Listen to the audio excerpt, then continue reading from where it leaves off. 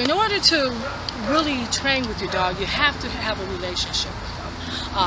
You can't just go into training and not know who they are. And that's where you start with engagement work. And engagement work is engaging with your dog in play and asking them to do certain things and being outside with them and just normal walks and things like that.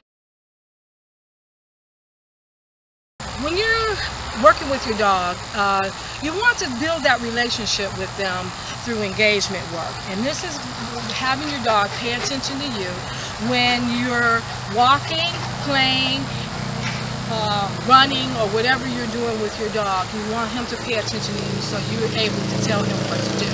But you have to build a relationship. You can't just get out and train your dog and think he's going to do what you ask him to do if you don't have that relationship with him.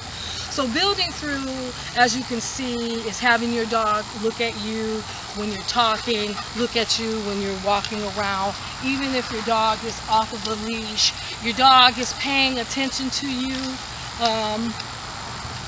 no matter what you're doing, okay? And to start that off with engagement work is having your dog on a leash at all times. So when you're walking him or having food with you or a clicker, for them to be rewarded every time that they look at you. So this is a trained dog. So this dog, as you can see, is constantly looking at me as I'm walking around, okay? And engaging with me and only with me and not worrying about what's going on in the area. So he was taught to look at me every time. So every time that he's paying attention to me, he gets rewarded. Okay? Yes. Okay. Yes. Okay. So as you can see, he's paying attention and I'm rewarding for him paying attention. I don't care about him jumping or everything. What we're doing is I want him to pay attention. Okay? Okay, so he gets rewarded with his ball every time that he pays attention to me. So this way that you can have your dog and you can play with your dog, okay? Here. Even on a leash or off of a leash, and he comes back and he does what you ask him to do. Drop, drop, drop, good. Flop, good. Drop your ball, good. Drop, good boy. Good boy. Yes. Sit. Good job. Sit. Drop. Good. Back. Back. Lots. Glide. Good boy. Okay. So as you can see, he's paying attention to me. He's not running off. All he wants to do is just play with his ball, and he's paying attention to what I'm asking him to do.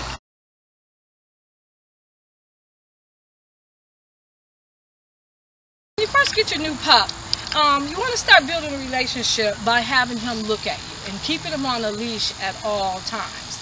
So you start to build this relationship and also working with him is watching you and then making him engage with you. Archie. Yes.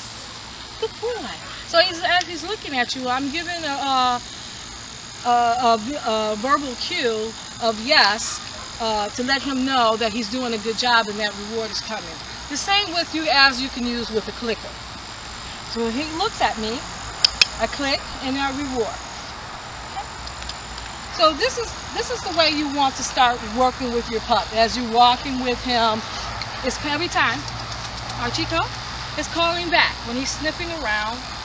That's how you want to kind of start it off. Just as he's walking around, and as soon as he's not Archie, just having him come back and engage with you, and you're rewarding to let him know that coming to you is a great thing. So that's the way you want to kind of start off with a new puppy. And as they're outside, he's sniffing around, which is okay, but you want the puppy to always pay attention to what you're doing. Archie, yes, good job. So even if he's walking around and you haven't called his name to come to you and he looks up and he comes to you, you want to reward that because you want him to constantly look back at what you're doing as he's playing around, but also keeping the puppy on a leash. And this is very important, that you got to remember that you want to keep the puppy on a leash at all times. You do not want to have him off of a leash. I don't let a puppy off a leash for quite a long time until I know that the puppy is understanding the coming back to me. Yes, good job. Yes, good job. So I want him to constantly look at me and look up. So a lot of times having them off a leash until they're probably 7, 8, 9 months old before you kind of start to really let them off the leash and start working with them on coming back to you.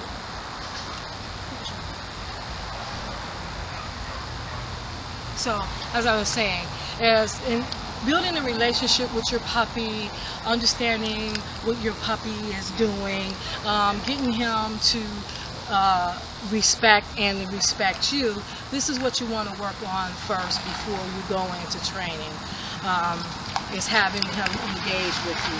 Engagement and building a relationship is really one of the first keys of building the relationship and foundation work with your dog.